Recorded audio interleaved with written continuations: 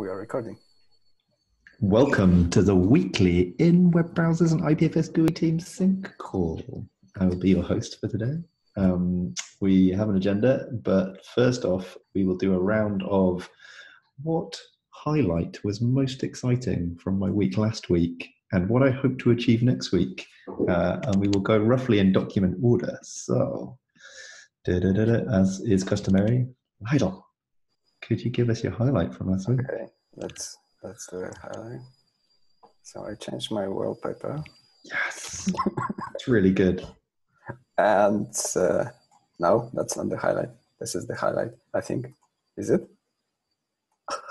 Yeah, so I've been working on IPFS Companion and implemented some stuff. Details are here, but basically the product of that is a new beta release with context actions enabled on DNS link sites. And those sites do not need to be loaded from your local gateway. You may disable gateway redirect in IPFS Companion and you still will get those context actions. And we also, the visual refresh continues, so we tweaked a little bit the way the toggles work and added those toggles to preferences screen and some other small tweaks if you want to provide some thoughts on how we should move forward with this. There's a link to the discussion issue. And if you want to provide translations, there's a link to the place at Transifex when you can provide them. This is a beta release, so you need to opt in to the beta channel. And I have it installed here. So, wow, let me quickly, I have installed it here. So, Multiformats website, it's at multiformats.io, and it's a DNS link website. And you can see it's loaded from my local gateway, but using this new interface in IPFS Companion, I'm able to disable redirect on this one website. And you see it switched back to the original hostname. And still you are able to copy on the pin this website or a specific resource as well. And you can also switch back. So that's the update. I also got back to Brave and solve all the issues that prevented JS-IPFS from starting in Brave context, web extension context with more powerful APIs. And more on that maybe later, but basically we are unblocked and my plan for the next week is to add missing wiring to enable starting HTTP API and gateway in web browser. Right now, it's only possible to start it when you start JS-IPFS daemon from the command line. So that's my update. Very cool. Any questions for Lidl? No? Okay. Enrique, I think this call is still not a good time for him, so I will give his highlight based on an element from his list of my choosing. I think the most exciting thing that he's been working on, let me share my screen. He's been working on IPFS desktop, and the most significant one is working on the menu bar to make it simpler.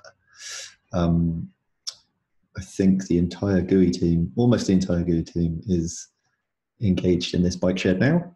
But the gist of it is the desktop app had an unjustifiably gratuitous UI just to show a menu, and it also had positioning issues on multi-screen setups. So eventually the question was asked, why isn't this just a context menu?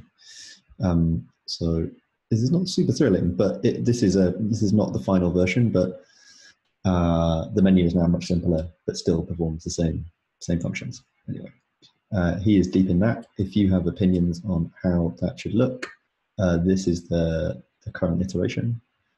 giving you quick access to restarting and stopping the node, and then hiding most of the other stuff behind an advanced menu, and links to the desktop UI, status, files, and settings tabs. So they do what you would expect. So if you click on status, it brings up the desktop UI. Very exciting. He has also been pushing forward the IPFS Desktop 0.7 release, and the only blockers to that now are merging in the improved analytics UI and upgrading the Go IPFS dependency to 0.4.19.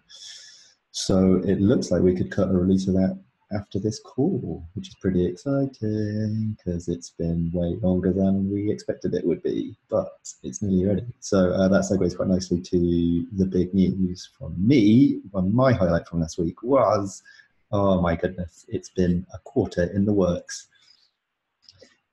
There was a load of work done on it in January, and then waiting for our analytics service to be available, and then I thought it was done, and then I was told that it was not done, and so I did even more work. And now, the analytics for the web UI is done. Everyone said that they liked it, so I have merged it in. This GIF shows you how it works, but who wants GIFs when we've now got exciting IPFS previews on these things? So the pull request has the preview build on it. So as a new user, what you see is an ask on the homepage on the first time you visit. If you've not decided how you feel about analytics, then there's an invitation to help us out. And you might say, okay, or you might say, no, thanks. If you're really interested, you might say more info. And the more info takes you to a trimmed down version of the settings page that explains more clearly what's going on. I just did some last minute tweaks based on, so this was Lydel's idea that made like the most sense based on showing the user the more info, and then Chris gave me some feedback on just tidying up the checkbox, and I think a bunch of people had said, why is it in a white box? And so I know that Diogo said that as well, so I eventually capitulated. So you get a kind of bit of an introduction, and then if you're on the settings page, that would be collapsed by default, but because you asked for more info, we open it up. And then you can drill down, and so we then break it down by type. So you might be interested in exactly what we're tracking. If you're technical, this will make, it tries to get sort of, to do a good job of hiding details at every level. So giving you a kind of like the level of granularity that you can deal with. And it tries to explain it in a sensible language at each level until you drill down all the way, and then it gets quite technical, and it tries to be very specific and very transparent so that if you are technical, that you can see exactly what's happening. And the feedback I've got from this is that this makes people feel much more, maybe it won't make anyone else tick the box, but it makes them feel like we're being as transparent as we can about what data that we are recording. So that includes for like a browser session, that'll include app metrics like your user agent and your screen resolution and your browser locale. So we unpack the query params there so they're a bit easier to read, because trying to interpret this from the URL is pretty difficult. And then as the icing on the cake, we also provide a view source link that takes you to the relevant chunk of the library that we use, so you can see exactly how it goes about recording your browser metrics. And then we do that job for each section. So events, these are the specific Redux actions that we have bound into the analytics. So what's nice is that that list is being driven from the code. So I export that list from the place where it's used, and I then consume it from this documentation section, so that those two things will always be in sync. What else is nice?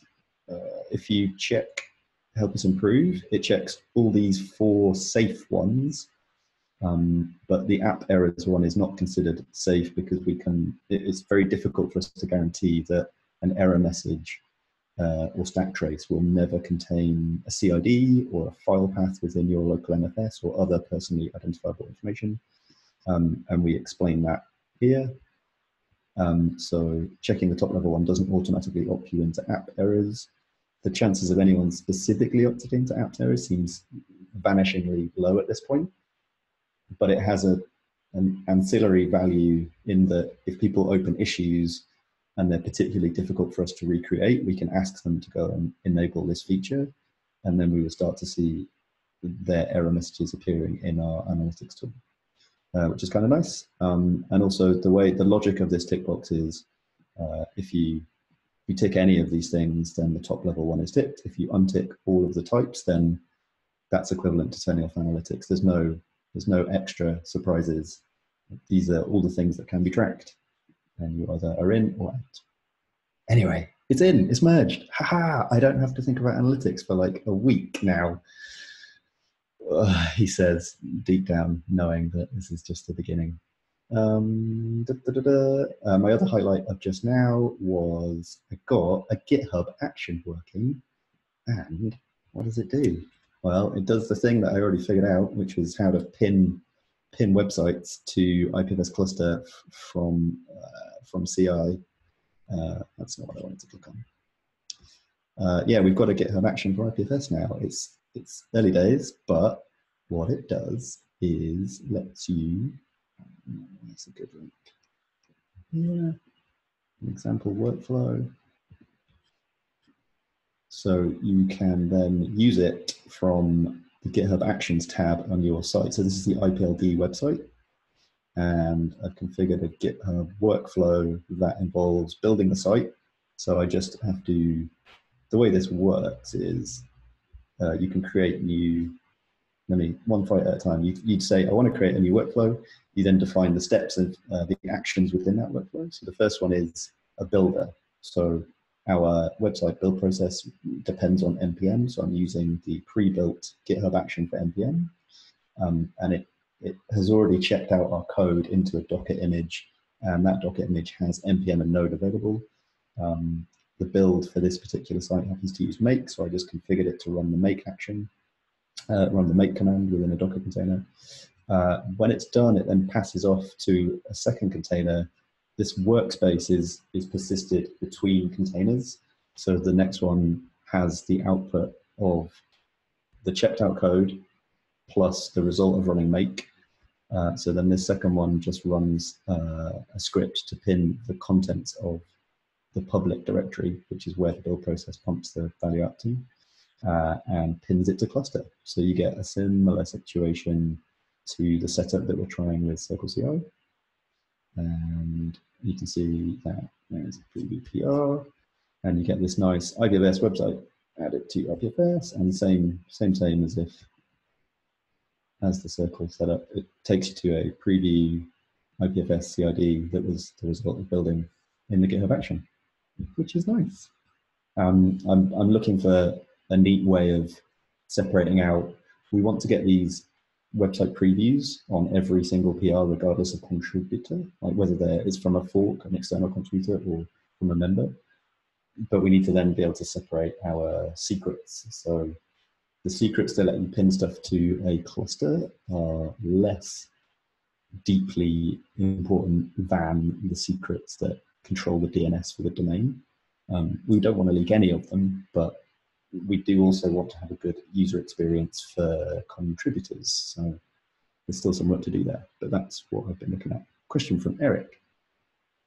So is the use case for this, it makes preview links for a site that I'm updating or creating? The use case is like anyone should be able to submit, anyone can submit a PR to our websites and say, here, I fixed a thing, or I added a new idea. And we want, this feature is really useful for reviewers to be able to like, let me just see the results of that build without having to check it out locally and build it. But the problem we have right now is with the Circle one. So the current setup is people who are not already part of the organization, the GitHub org, their pull requests come from external forks, and we turn off continuous integration on those builds, which is draconian, but is also the only way to guarantee that we won't leak the secret tokens for like DNS and cluster username and password it would be possible to craft a malicious pull request that exposes those secrets. So right now we just arbitrarily trust people inside the org and arbitrarily do not trust people outside the org. And I'd like to find a solution for that that is less horrible. So that's what I've been researching. Anyway, I've taken up a lot of your time. Thank you for listening. I have been engaged in this IPFS desktop proposal, and I'm going to be looking at IPFS desktop 0.7 release after this call, and then I'm on to making a proposal for the new WebUI peers page, because right now it's just a map and it doesn't do enough to justify its existence. And IPFS has lots of API surface area that is involved with connecting to arbitrary peers, and we should surface that in the UI. And then I'm going to help out with the help system. And that's me for next week. Diogo, how's it going? I will stop my screen share. Do you want to share with us a thing? Yeah. How's everyone? Yeah, good. Cool.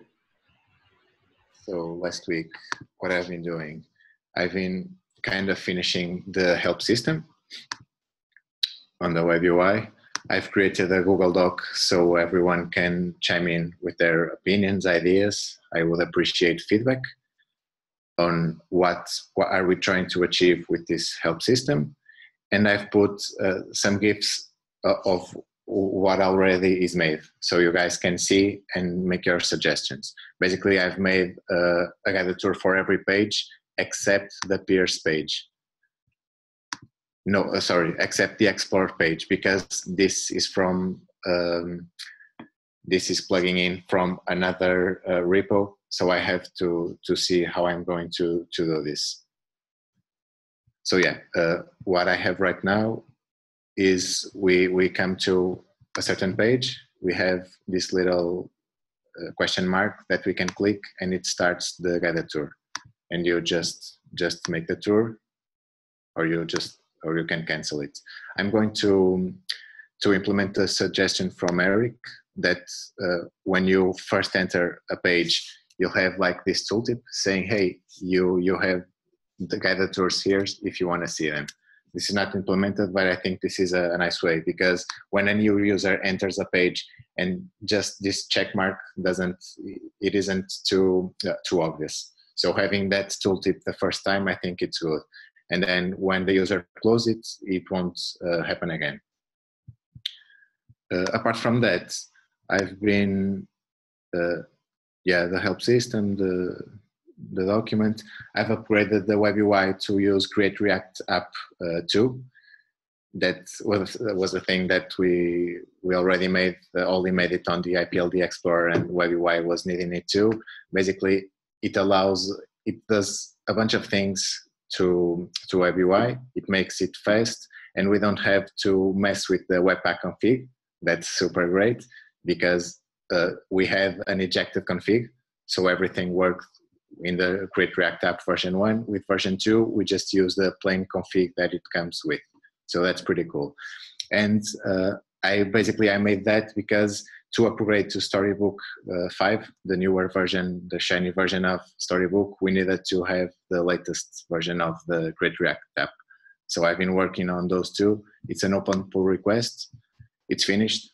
I made both in one pull request because upgrading to Storybook 5, having the Create React app version 2 was just so easy. So here it is. It's waiting for a review, and that's about it. This week, Thursday and Friday, I'll be off, but next week I'm hoping to finish the web UI help system. I would really appreciate if you guys put some feedback. If not, it will go as is, but the copy needs some eyes because it's very, very basic. Can you drop the link to that doc in the chat? Yeah, sure.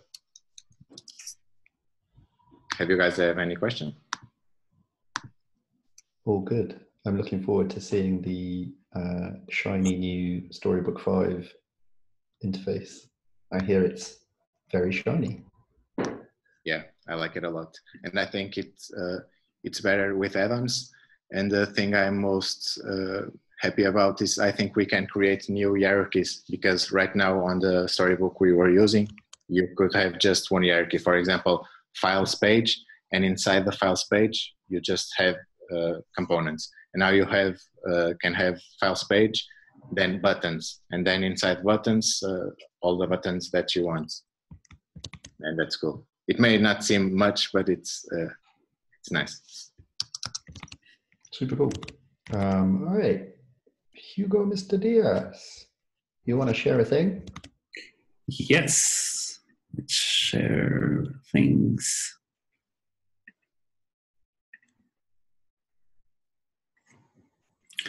So I've been working on the lock stuff on IPFS. This is related to a dependency that we use, the proper lock file. We were having issues when you run a daemon and your system slips, or the JavaScript event loop, it's too busy to run the timers, and basically the proper lock file would just throw because it couldn't update the lock in time. I implemented a workaround, not like a workaround, but a proper fix to this. It was released, and we are now bubbling up this dependency. IPFS repo is already merged and released, so now we're just missing JS IPFS. I also went into the Vue rabbit hole, and I can say that it's a deep hole, black hole. So my initial thought was not the solution. And right now I'm still digging into it and finding all the problems and stuff. The protoschool repo has some dependencies outdated, and because of it, I had too much of a surface to test Vue. Right now, I'm just testing it with a clean Vue CLI init or create or whatever command they have, clean repo. It's been much easier to debug stuff. Basically, Vue config or Webpack config that Vue uses is much stricter than Create React App, and we have a lot of problems with our exports, because in the app you will probably mix AS modules with CommonJS, at least from JS IPFS, because we don't have a AS module version. And the way we do exports makes Vue crash and fail, and it's not able to build.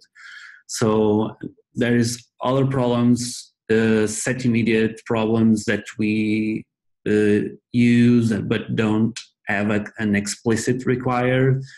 In one repo at least, I already made a pull request. I'm waiting for it to be merged and released, and I will keep digging into it until I find a proper way to make protoschool work 100%. Holly? Just on that, I hit a lot of those issues before I gave up and just used the pre-built browser-friendly bundle. With the set immediate one, you can add a static config line that just says webpack config node set immediate. You can have it transpile in for IPFS. That was one that I did manage to fix.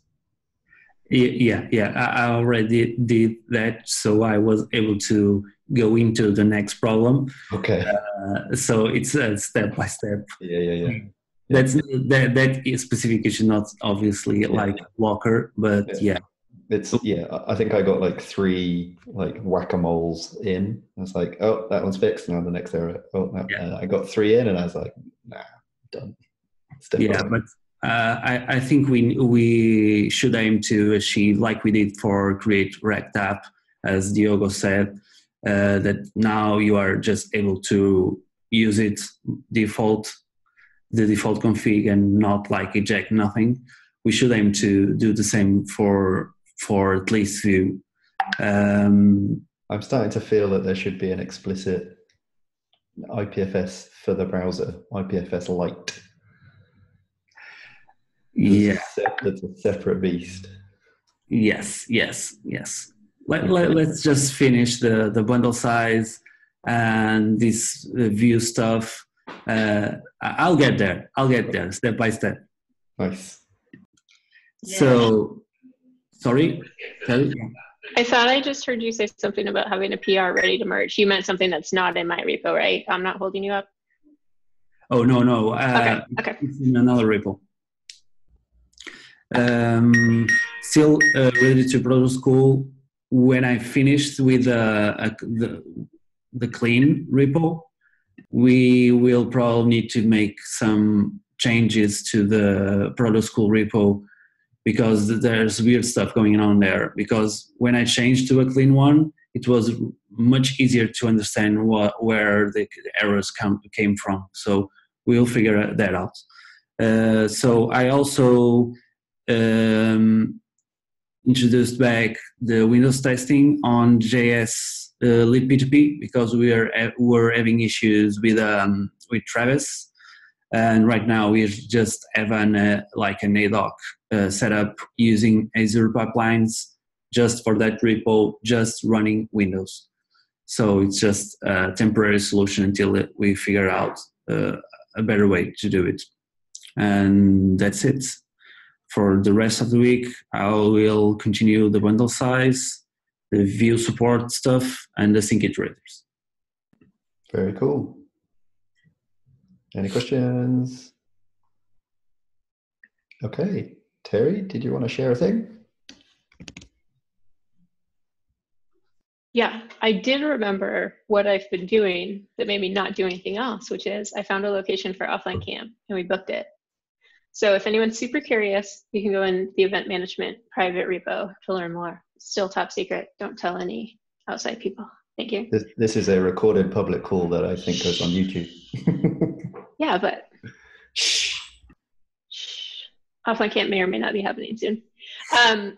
So in Proto School, the last thing I did on the file API tutorial was to get myself really confused, because I tried to make the user practice using add, and then I tried to verify it that they'd done the right thing by using something that was MFS. That didn't work.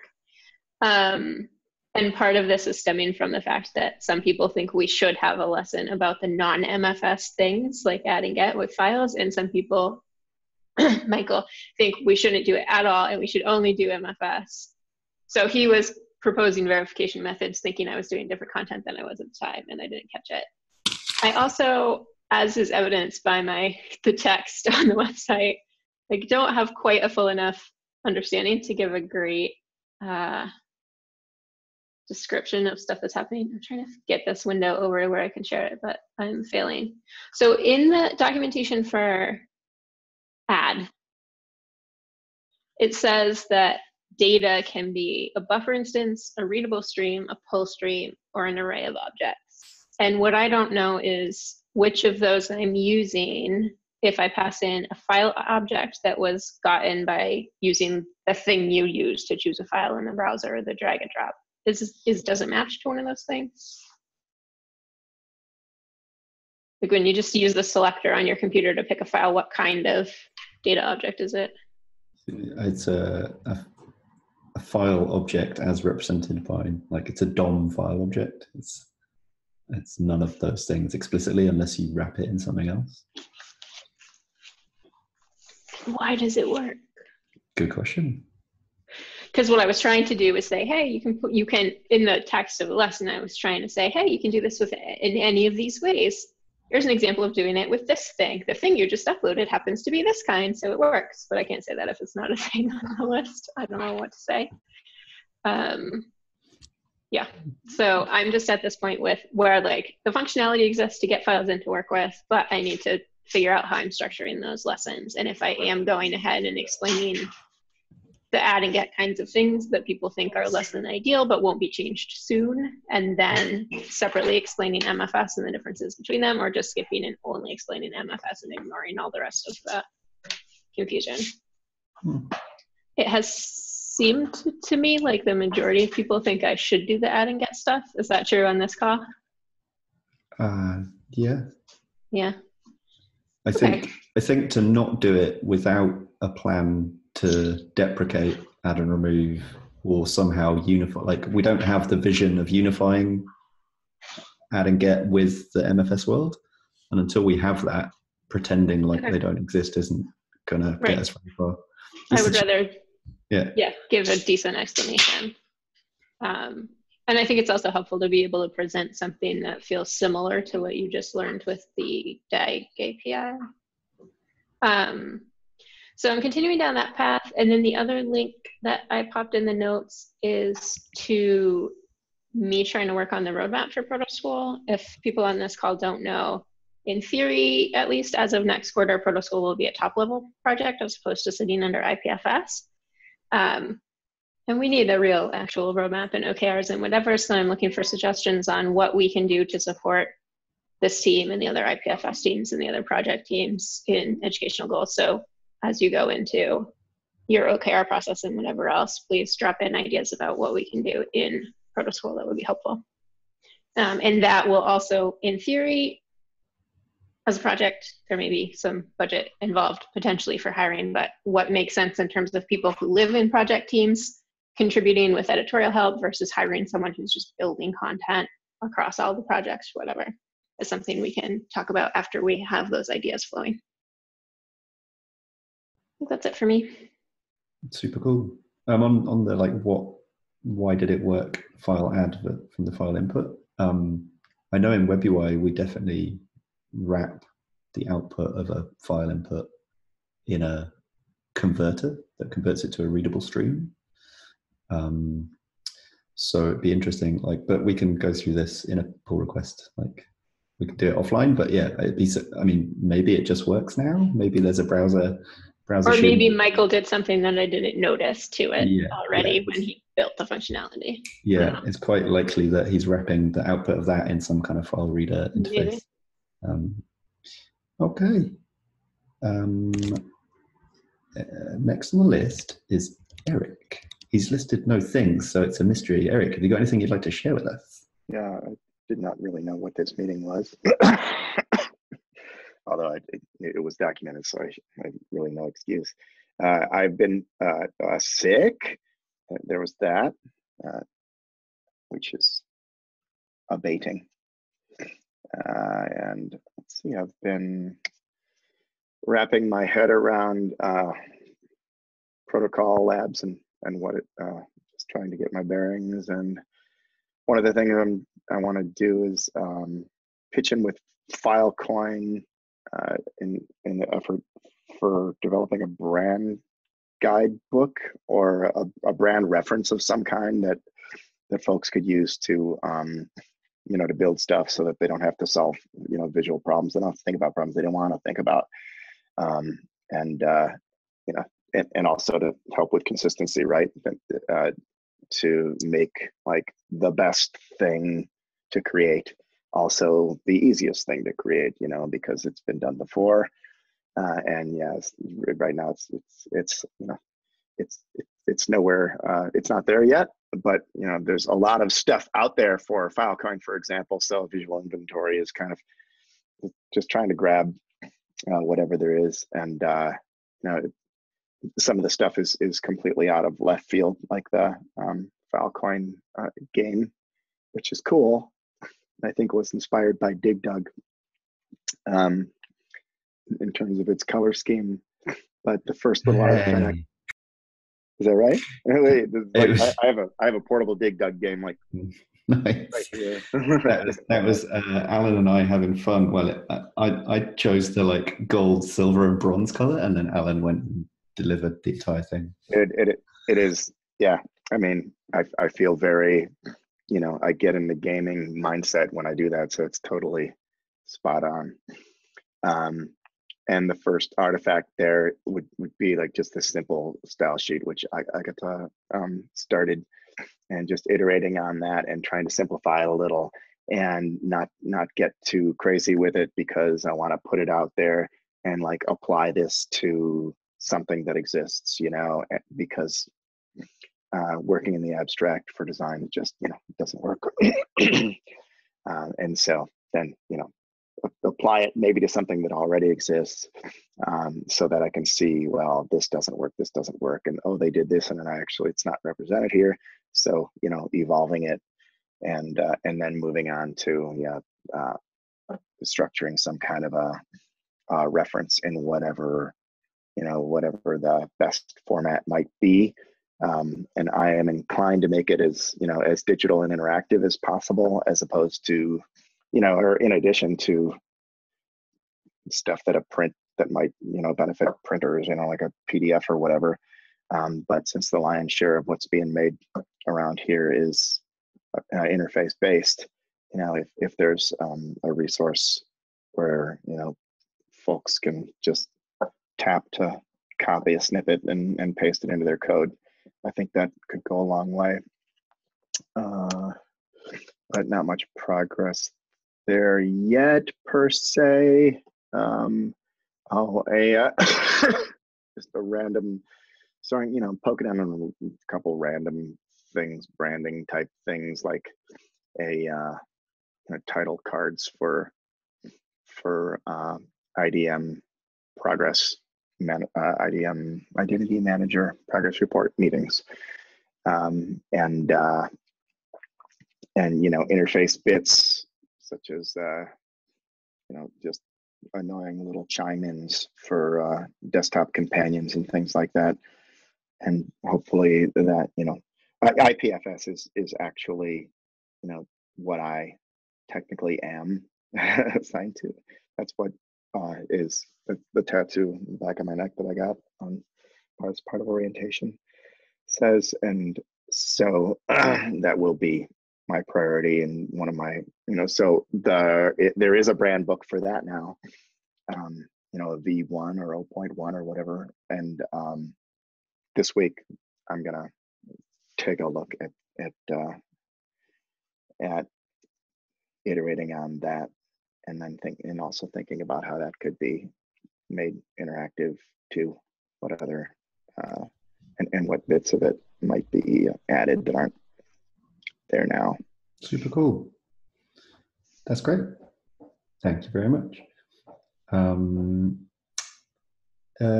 Anyone else who is present on the call who would like to share a thing? We've reached the end of the people who filled out the agenda. Has anyone got anything else they want to share, highlights from last week? Stony silence. Sure. I'm IPF Zoom number 1. Hi, IPF Zoom 1. I have a question based on what I've been working on with Alert Bar. I'm glad Alan is here. He's part of this call. So the bar on my machine, this is one of those works on my machine cases, where the bar shows up 2 hours before the call, and it remains for the half an hour of the IPFS call. There was a suggestion to create a test, and that is what I've been working on. And I'm wondering, like, if my approach is correct. So what I'm doing now is looking for the issue here, and I'll start sharing my screen.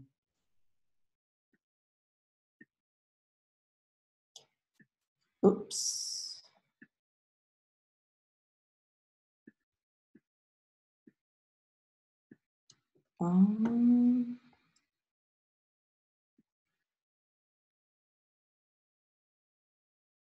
Give me a moment. Do you see the GitHub issue?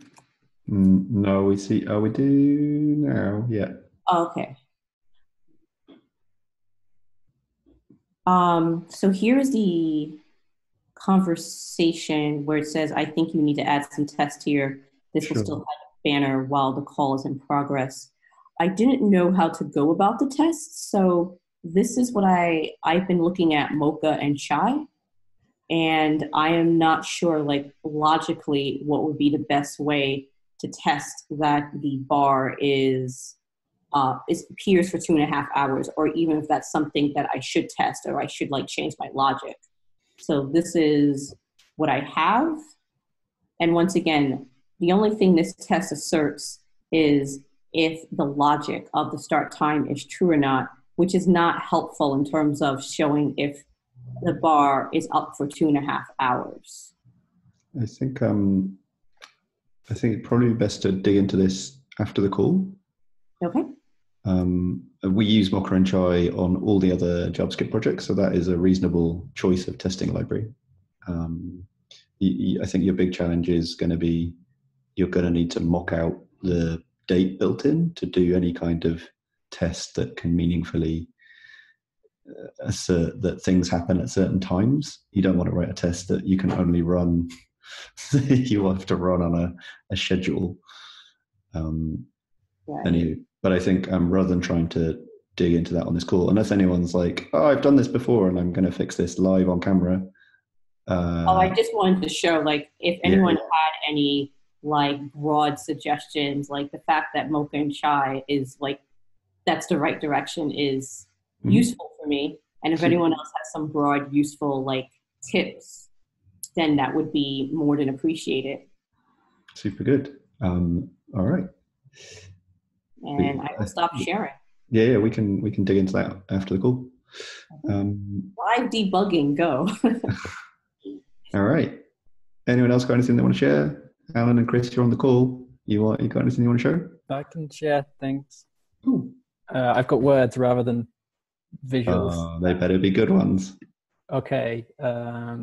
Well, Hack Diaz, Henrique, you might know him, helped out and did a pull request to the module Go IPFS dep, which actually removes a whole bunch of hard-coded version numbers and platforms and architectures from it.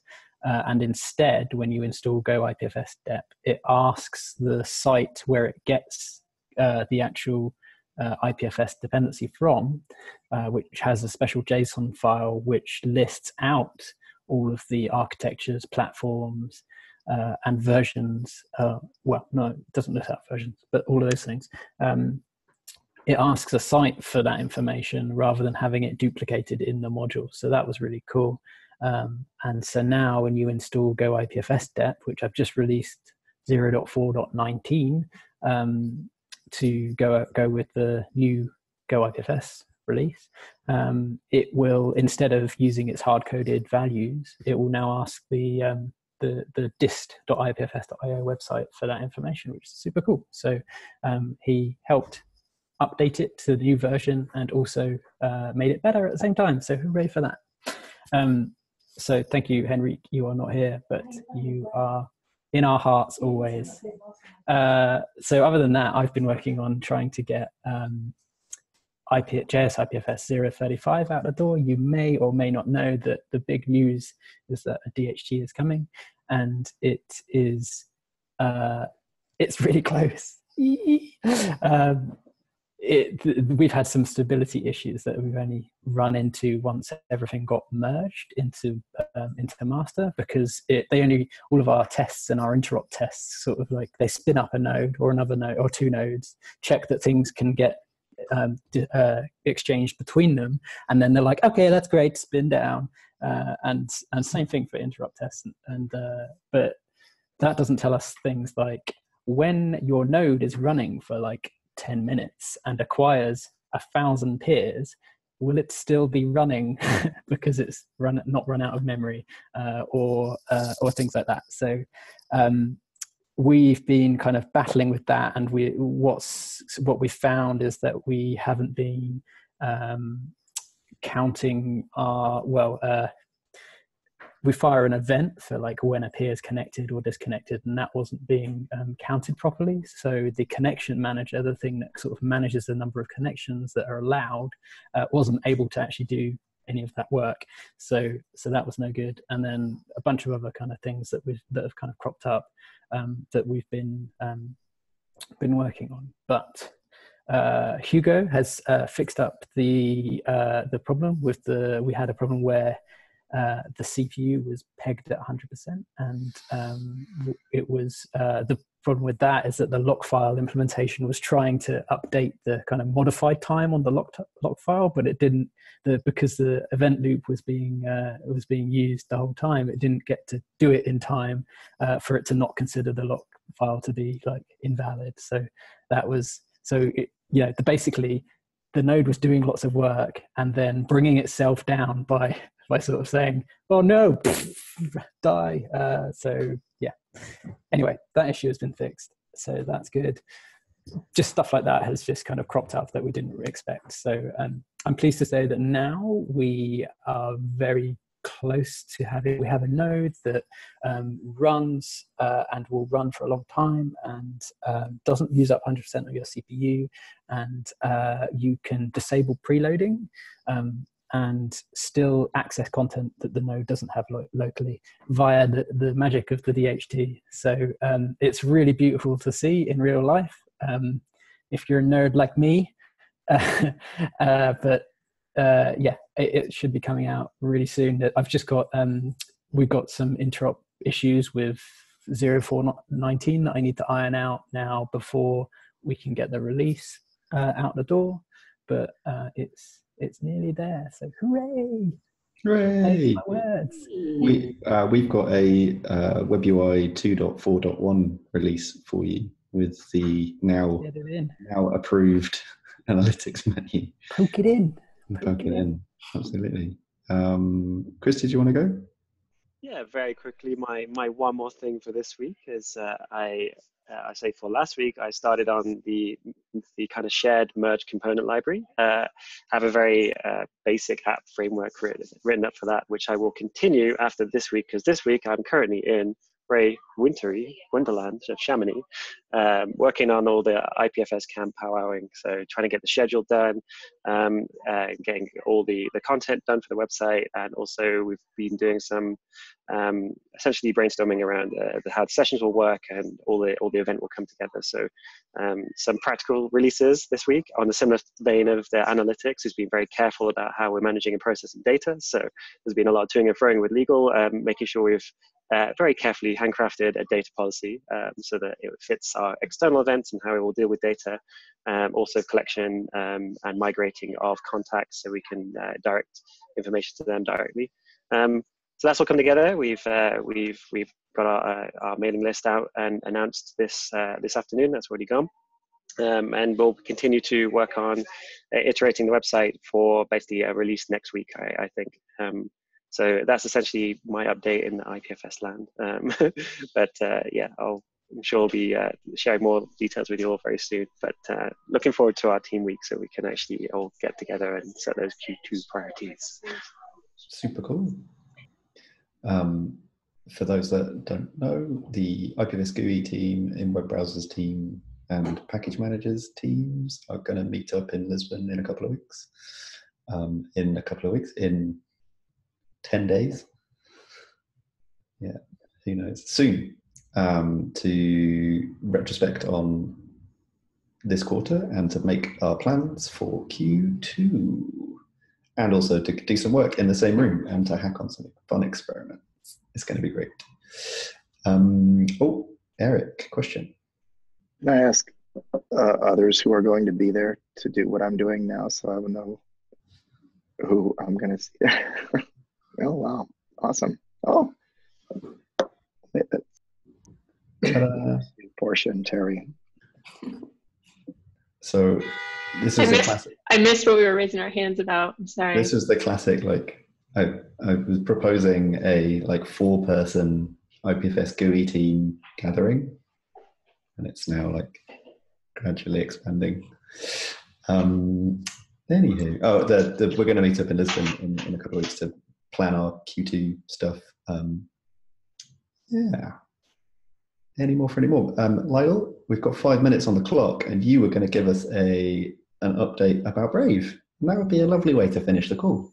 Yeah, so I think it will be exciting, especially given the update about DHT from Alan.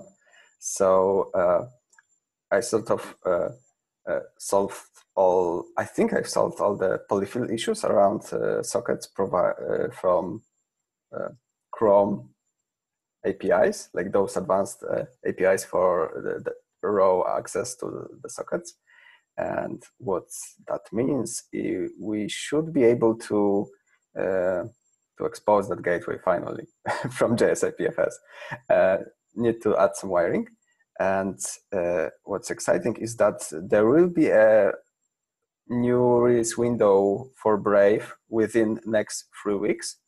And I had a call with CTO of Brave today, and we should be able to squeeze a small change to Brave to whitelist our extension IDs.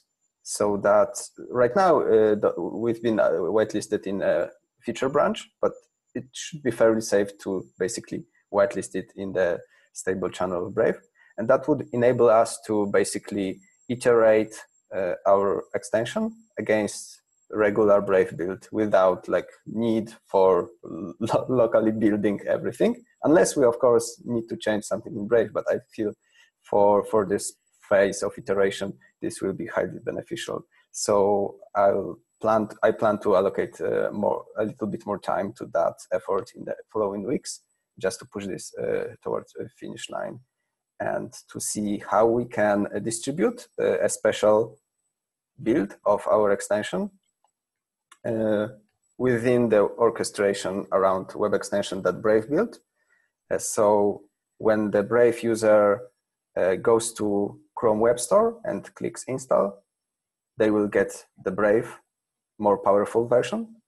And another idea is to have an option in preferences of Brave. Basically, there's like position for WebTorrent, and there's a toggle switch just to enable it, and the extension is installed from the preferences screen. So basically, we should be able to have something similar sooner or later for IPFS. So that's I feel that's a good UI for you. Like that's a UX win for user. The user does not need to go and look for extension and decide which is the official one. It will just be there, enable IPFS support in your browser, and that's it. So that's like a quick update on mine. Is there anything we can see? Is it running? It is, but in the console, so it's not very visual. And I don't have it on this laptop, but maybe next week. A browser operating as a server. That sounds peer-to-peer to me. All right. There's 2 minutes left on the clock. Any other business? Got any gossip? Heard anything from some other calls that we should know? Would you like 60 seconds of your lives back for more excitement, debugging, distributing the web? Yes, your silence is compliance. This has been the IPFS Weekly in web browsers and IPFS GUI team sync up call. See you same time, same place next week. Hooray!